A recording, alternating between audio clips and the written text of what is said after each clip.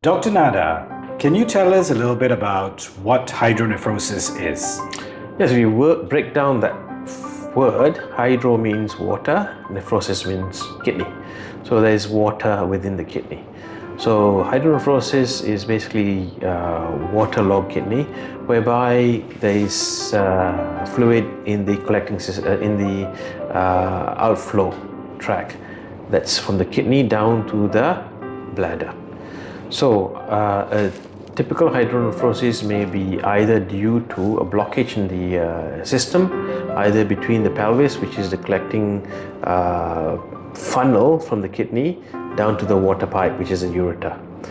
Then if there's a blockage there, then it's something called a pelvic-ureteric junction obstruction, or a blockage between the ureter, the tube between the kidney and the bladder itself.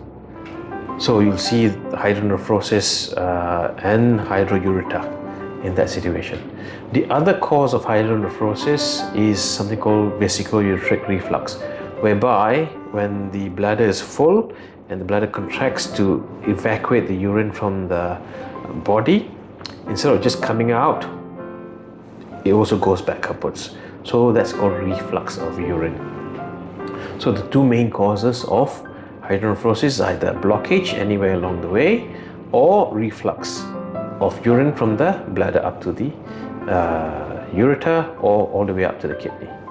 So the problem with hydronephrosis is that when you get stagnant urine, the urine can get infected, or the stagnancy or blockage of the urine can cause progressive damage to the kidney itself. In regards to the reflux of urine, reflux up the ureter or up to the kidney doesn't cause too much harm. However, if there is infection in the bladder, the reflux of infected urine towards the kidney can cause kidney damage. So what we want to do is prevent progressive kidney damage so that we preserve both kidneys for the rest of the life of the child. Once you got kidney damage, it's irreversible. And is hydronephrosis a congenital issue, or is it something that can develop over time?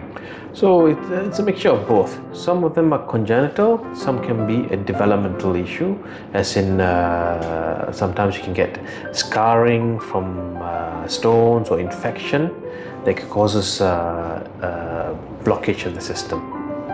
But by and large, reflux is usually a congenital problem, whereby there's a problem with the valve-like mechanism between the bladder and the ureter. So when it comes to congenital hydronephrosis, how is that detected? Is that detected with antenatal scans, or? Yes. Sometimes we can detect the condition antenatally, especially the pelvic-ureteric junction obstruction.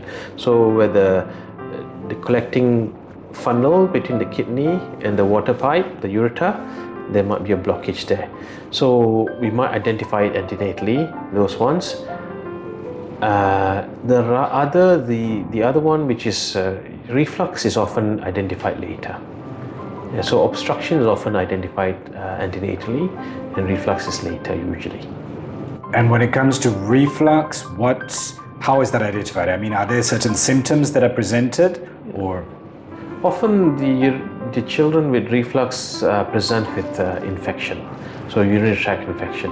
So one of the main things that we need to do when there's a proven urinary tract infection for children is to do an ultrasound scan to check that whether there's an anatomical abnormality. So not just treat the infection with antibiotics, the child should have a baseline ultrasound scan to check the bladder, the ureter and the kidney itself to look for hydronephrosis. If there's no hydronephrosis on the ultrasound scan, then just a simple treatment for the urinary tract infection is sufficient.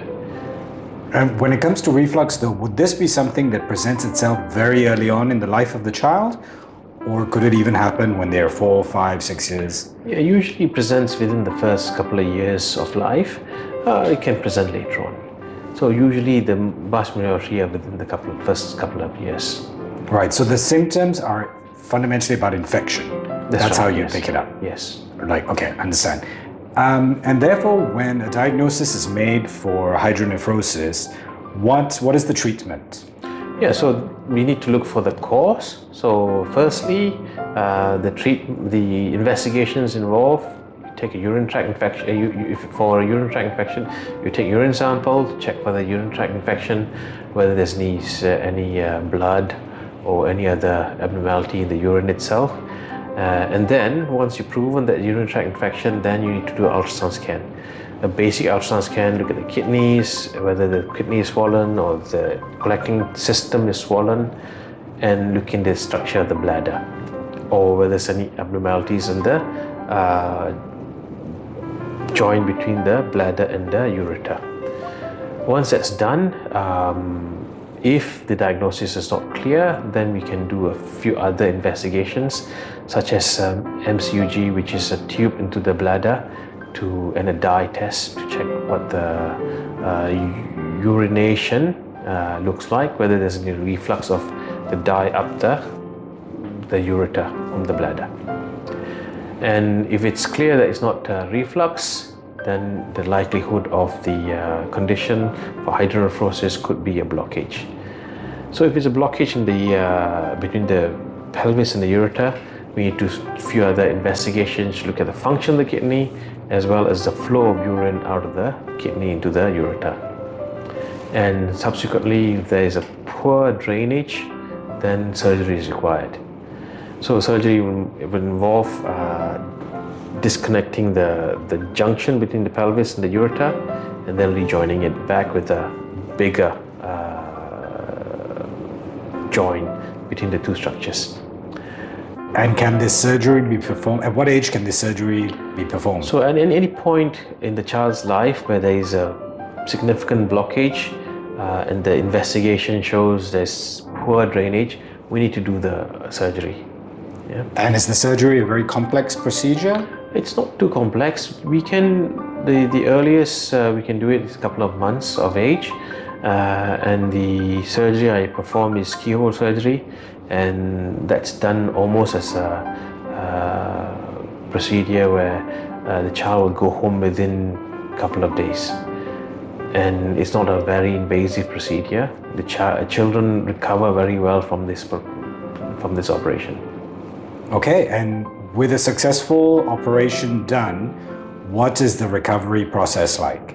So often once the surgery is performed well, you'll notice that all the hydronephrosis would recover gradually, and the passage of urine will be much better. With regards to reflux of urine, often as long as there is no infection going up towards the kidney, we don't need to do any surgery if required.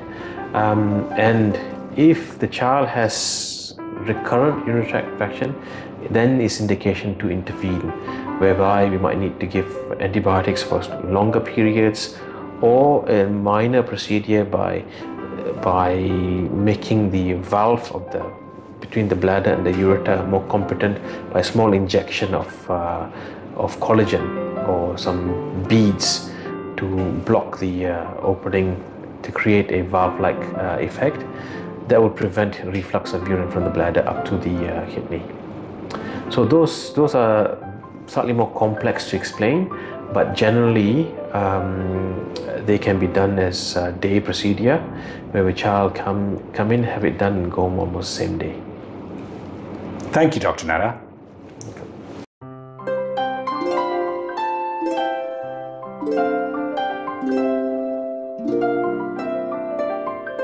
Okay.